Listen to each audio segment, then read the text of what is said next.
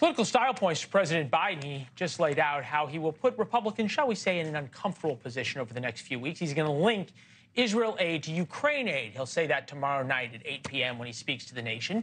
In July, 70 House Republicans supported an amendment by Matt Gaetz to cut off military aid to Ukraine. In September, that grew to 93.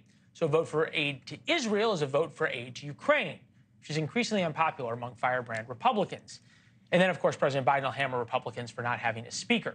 Politically, it's a pretty shrewd move. Senator Pete Ricketts is here from Nebraska. Israel is universally popular among Congress. Wide bipartisan support. Wide bipartisan support. What's going to happen here? Well, it's a great question. I support Israel. We need to stand with Israel in this horrible, brutal attack of Hamas on the Jewish people, the worst loss of life since the Holocaust in a single day.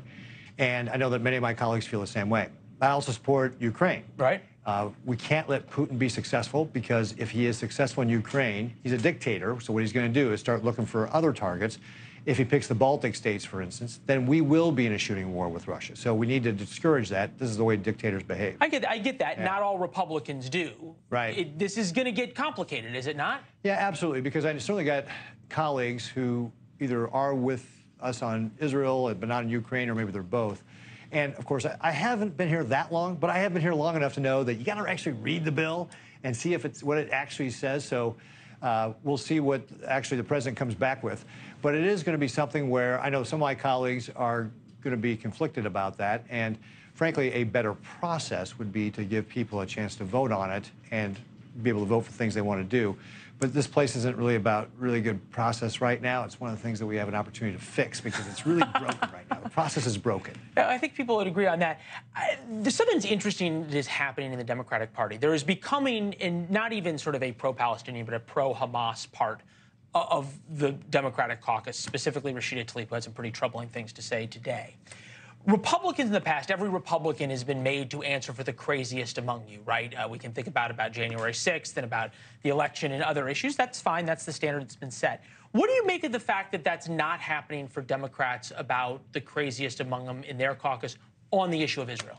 Yeah, it is something that it's like, why do they get a free pass on this when they say crazy things? Because if you are on the side of Hamas, right, you are on the side of people who have raped women and paraded them bloody through the streets, who have, the reports about beheading babies and toddlers. And like, really, this is the people you want to be on the side with? It just doesn't make any sense to me. And why there isn't more of this from the mainstream media is just beyond me, because it seems like the black and white here is pretty clear. The black and white is pretty clear. Conceivably, raping women and beheading babies is something we can all rally against.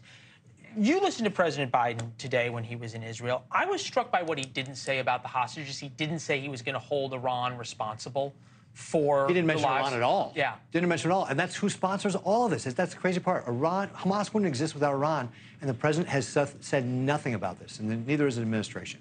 Surprise you? It does, because they are the largest state sponsor of terrorism, and they're a theocracy that, frankly, they don't think like we think. And to think that we can throw them a bunch of money and somehow they're going to play nice, that's just not reality. Yeah, it does seem in a way that President Biden's still trying to hold on to the rapprochement with Iran. Appeasement, I would call it. Your word. His would be rapprochement. We'll leave it there. Senator, it was great to see it. We really appreciate it. Thank you, as always. Thanks for watching. Go to newsnationnow.com to find NewsNation on your television provider. And don't forget to subscribe. Click the red button to get more of NewsNation's fact-driven, unbiased coverage.